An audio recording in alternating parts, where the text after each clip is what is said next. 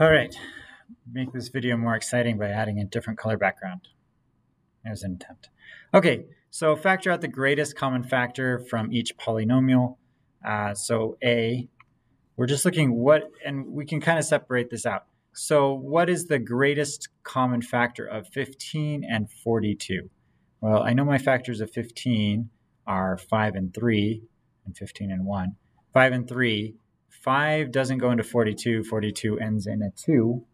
And factors of 5 end in 5s or zeros. So we have to see if it's a factor of 3. If not, then we can't factor any numbers out. It is a factor of 3. It goes into 3 goes into 42 14 times. Yeah, 14 times. So we can factor out a 3. Okay, so I'm just finding my greatest common factor right now. So my greatest common factor for the 15 and the 42 is a 3. For the x cubed and the x, it's going to be the x, right? We take the lowest exponent and we take that out, so it's an x.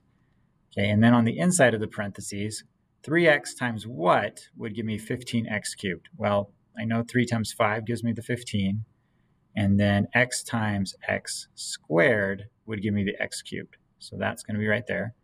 And then we figured out that 3 goes into 42 14 times. And we already have the x on the outside, so 3x times negative 14 would be the negative 42x. So that is the answer for A.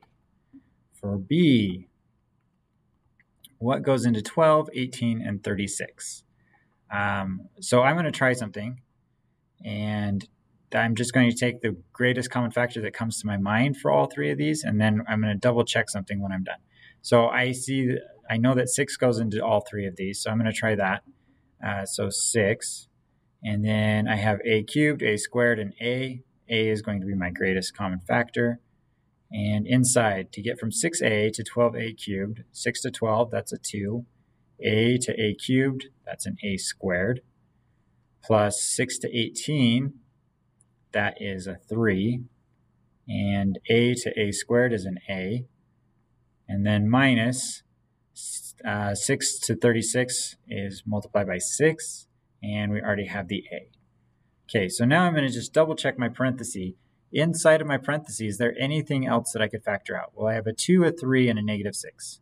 And while 2 and 3 both go into negative 6, 2 does not go into 3. 3 does not go into 2. So that is, I've pulled out my greatest common factor for the number. And then I have an a squared, an a, and then no a.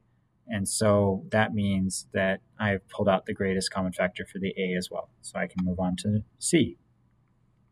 Okay, so C, I have 49, 14, 35. I know 7 goes into all of those, so I'm going to take out a 7. I have a to the 5th, a squared, and a, so I can pull out an a. That's my lowest exponent. And I have a b cubed, a b squared, and a b. So b is also my lowest exponent, so I'm going to pull that out.